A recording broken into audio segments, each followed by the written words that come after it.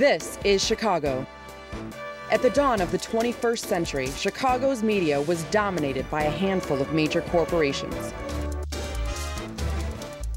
But a resistance movement arose to free Chicago's media from their clutches. One player in this movement is the Chicago Independent Media Center and its TV show, Chicago Independent Television.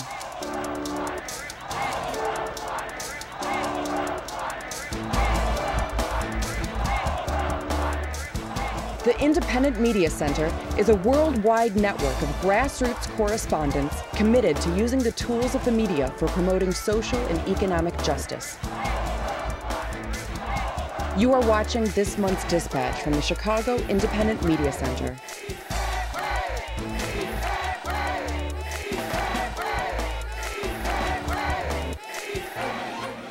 Welcome to Chicago Independent Television, a collection of video reports by citizen media producers from Chicago and beyond, produced free from corporate or commercial support or influence. I'm Joy Truskowski. In this episode, we'll join with a record-setting gathering of media activists and commemorate a long-standing labor strike against a crooked downtown Chicago hotel. We'll also revisit the impacts of the controversial policy known as Plan Mexico. And we'll hear about a student anti-war action at a suburban Chicago high school. Stay with us.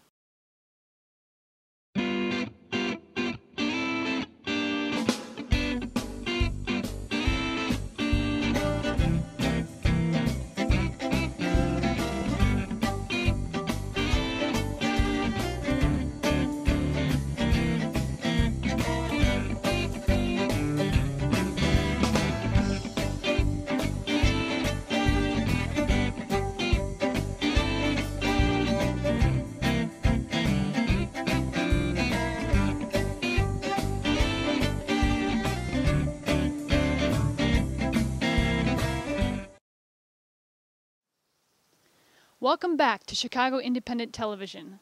Last November, 18 students at a Chicago area high school were threatened with expulsion for staging an anti-war sit-in. What follows is a short documentary by a local filmmaker about the event.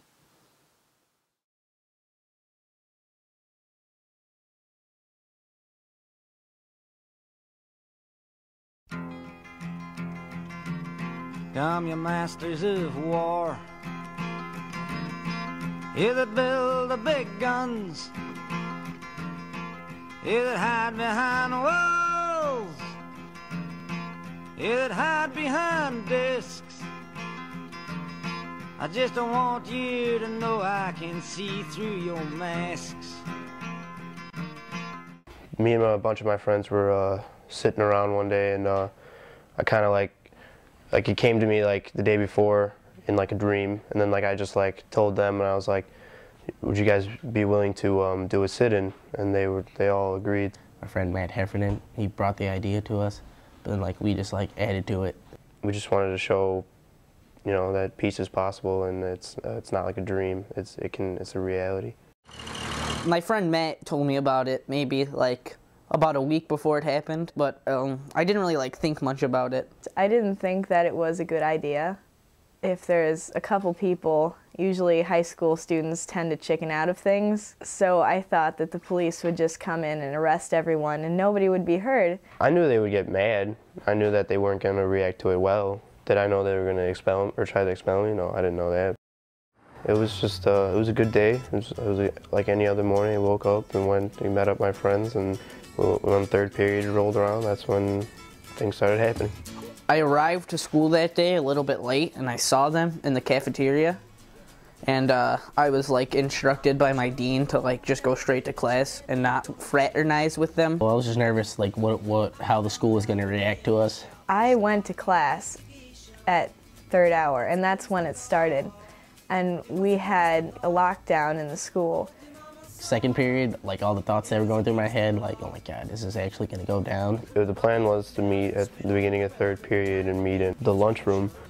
You see all like, once you like going towards the cafeteria, like people are just like building up. Me and my friends, we met there, and there was like about six There's 7 of us, and we were all looking around. We're like, oh, I hope everyone comes, but we were gonna do it regardless if a lot of people showed up or not. As more people came, we just started to sit down. We were about, I don't know, we had to be at least like 40 people just sitting around.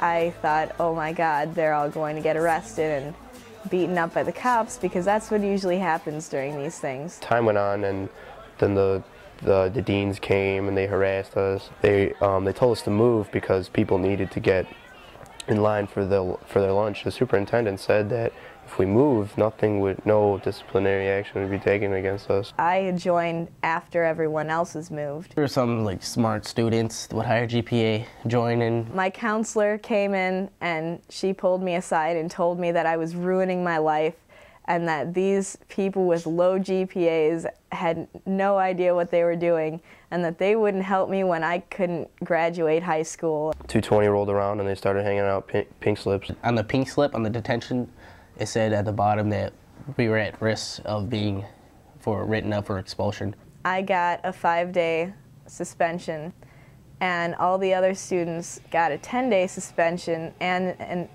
expulsion papers. Because my school doesn't really have so much money, they need to keep their top students, because the top students make the grade for the school. 38 students were suspended for an anti-war protest, and 18 of them faced expulsion. In West Suburban Berwyn, 24 students are about to pay a heavy price following an anti-war protest at a high school. Parents and students have been anxious to hear what punishment the school district would hand down.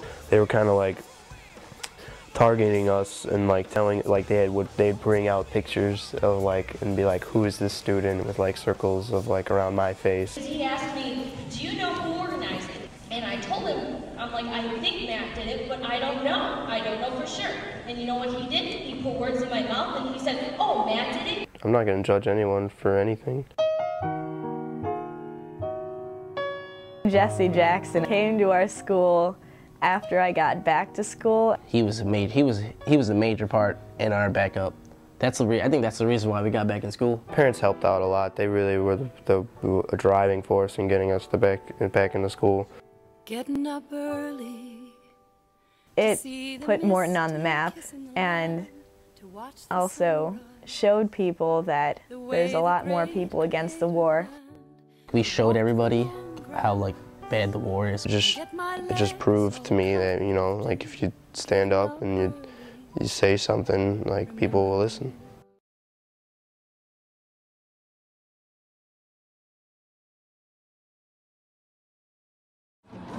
You're watching Chicago Independent Television.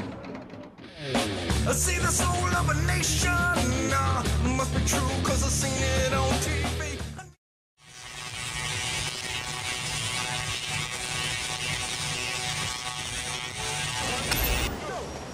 I am a soldier who survived the fear of facing Uncle Sam and saying, sir, no sir. I won't fight for lies. Forgive me, wounded soldier, for not being there to ease your pain. I'll try on this end to bring you home now.